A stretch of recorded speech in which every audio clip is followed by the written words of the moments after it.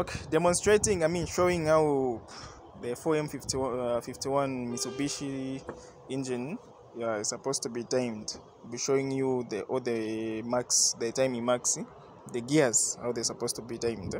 We start from the crankshaft, which is a bit smaller gear amongst these others. So this one has, you can see the marks there, which is 1 and 6. Then from there, there's this one, which is the oil pump. So the way the oil pump and the crankshaft meshes is like the 6 meshes in between. The oil pump has 2 6s. If you see that side there, there are 2 6 numbers, which this one goes in between them. Okay. Then next to the oil pump, this one meshes with these balance shafts. This one has 2 balance shafts.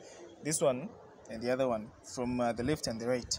From the right one, this one, so the oil pump meshes with 2 gears, which is the crankshaft, which is 6 and 7. Then this one from the left, which is the balance shaft, has 7, which goes in between the oil pump.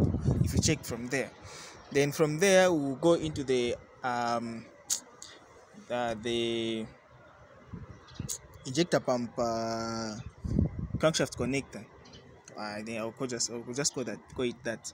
This one has got three numbers, which is 1 connecting to the main drive, which is the crankshaft, going to the other hydra gear. If you see there are 2 numbers, which is 2 2. It is meshing even that side. That side there's another 2 inside there. If you check here. Then on this side, it is connected to the diesel pump, the injector pump, which is 3 3.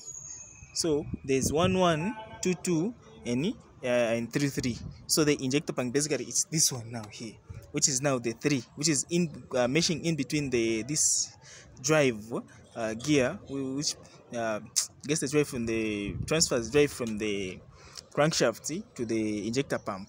So the injector pump meshes at 3 3. Then now going to the last gear, which is the 4th gear. Now this one has got 4 4. If you check that side, there are these 2 numbers 4 4. Even there, if you see, it's 4, which is meshing in between them. So the way it's supposed to look, the whole thing is supposed to look like this. Then if you come into the piston, you see that piston number 1 and number 4, they are on TDC.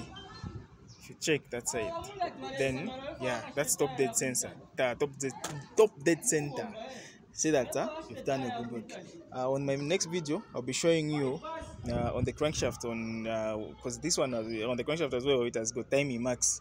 Now it's supposed to where it's supposed to be, like if you have done the correct timing on your gears, and what's supposed to be shown as well on the flywheel. Alright, thank you, and don't forget to subscribe.